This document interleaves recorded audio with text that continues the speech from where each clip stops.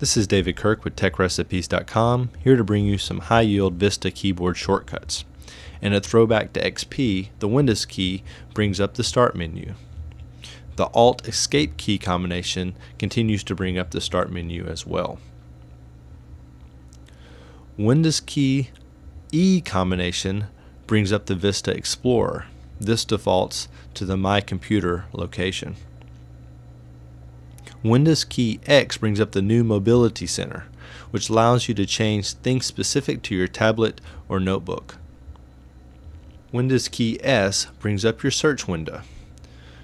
The search feature in Vista has been better integrated than in previous versions of the Windows operating system. Windows key R brings up the Run box. Run box can no longer be found in the Start menu, so this is a key combination that we will all likely learn to use very quickly. Windows key Tab brings up Flip 3D, the eye candy replacement for Alt Tab.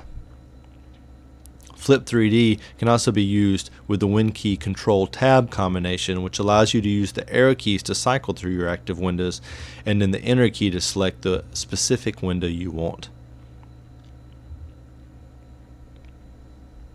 Windows key M allows you to quickly minimize all your active windows. Windows key Shift M will allow you to restore these windows very quickly.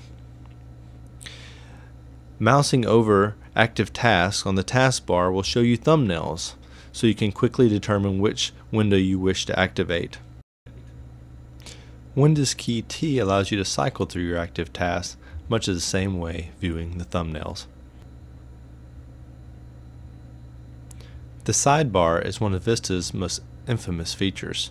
Win key space combination will bring this to the forefront. Win key G allows you to cycle through your active gadgets.